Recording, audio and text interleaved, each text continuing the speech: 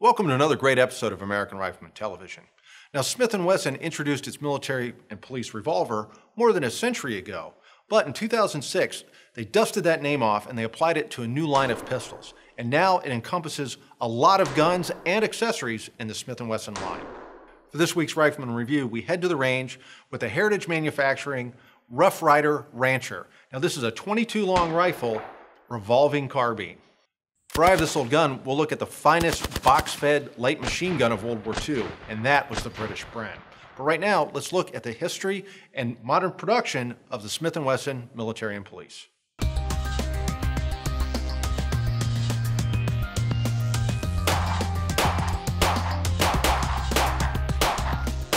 So Smith & Wesson's semi-automatic pistols did not start with the military and police line in 2006. Smith & Wesson was ahead of just about every American maker when it came to double-action semi-automatic handguns.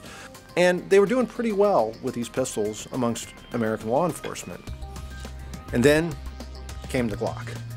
Once the Glock pistol and the other polymer pistols started coming in and really dominating the police market, Smith & Wesson lost ground. They had literally hundreds of models that law enforcement agencies didn't want to buy anymore. So Smith & Wesson had to regroup. Now, I have some personal experience with these first generation M&P pistols because when I was young, my dad was one of the first customers.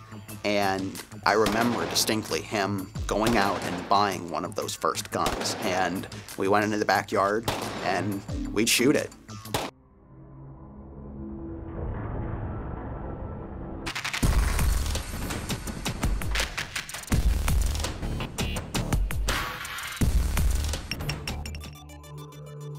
Even though the Heritage Manufacturing Rough Rider Rancher is a new gun, the concept of the revolver carbine is not a new one. As a matter of fact, it goes all the way back to Patterson and Colt.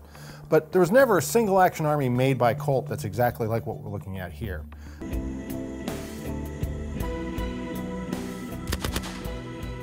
The Bren light machine gun fired 500 rounds a minute nominally, depending on the ammunition. And the gas settings, you're looking at 450 to 500 rounds per minute, but it's fed by a 30-round detachable box magazine. This magazine feed system is a mixed blessing because if you are engaging in sustained fire, that 30 rounds goes pretty quick. The British trained to have an assistant gunner. Simply, as soon as the gun was out, he would hit the latch, remove the magazine, put a new magazine in, tap the gunner on the shoulder, and that way he knew he was good to go again. But one of the problems with sustained fire is barrel heat. And the Bren had an excellent, simple, but ingenious quick change barrel system. You simply hit the latch, turn it, pop the barrel forward, put the new barrel in because gunners always carried spare barrels, put it in, hit that latch again, and you're good to go.